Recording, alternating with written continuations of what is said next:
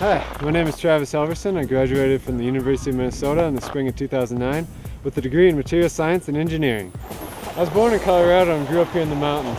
Both my parents were skiers that worked at the resorts, and it wasn't long before I was out on the snow with them. I skied for the first time at the age of 3, and today I still ski every day that I can. I first began to notice the science behind the sport in high school. I became aware of certain construction methods and the various materials used in skis, and was able to directly experience how they affected the ski's performance on the slopes.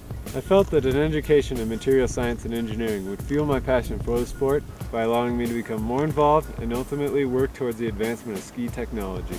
After enrolling in the University of Minnesota, I joined TMS, which has provided me with a wealth of resources that has furthered my knowledge of engineering materials and given me insight into the industry.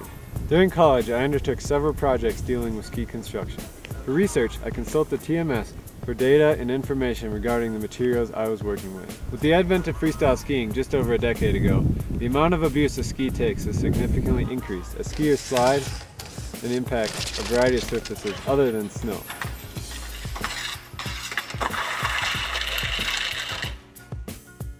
It is not enough to construct a ski relying only on the strength of materials. A ski must be durable yet elastic, as this is the principle of how a ski works. Skis utilize several types of materials whose combined properties create a functional ski. The main components of a ski are the base, edges, core, and top sheet. The core is typically composed of vertically laminated wood stringers. The core is wrapped in triaxially braided fiberglass, which gives the ski longitudinal strength and torsional rigidity. The base is composed of sintered, ultra-high molecular weight polyethylene, which gives the ski a durable, low-friction sliding surface while allowing for the absorption of ski wax.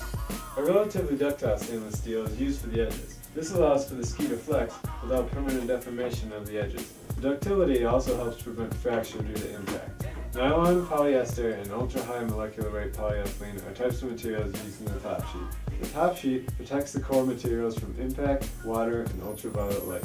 As you can see, skis contain a multitude of different materials, each with different purposes and properties. TMS has and continues to provide all the resources I need to better understand the materials that compose a ski, as well as network with industry professionals to gain insight on developing technology.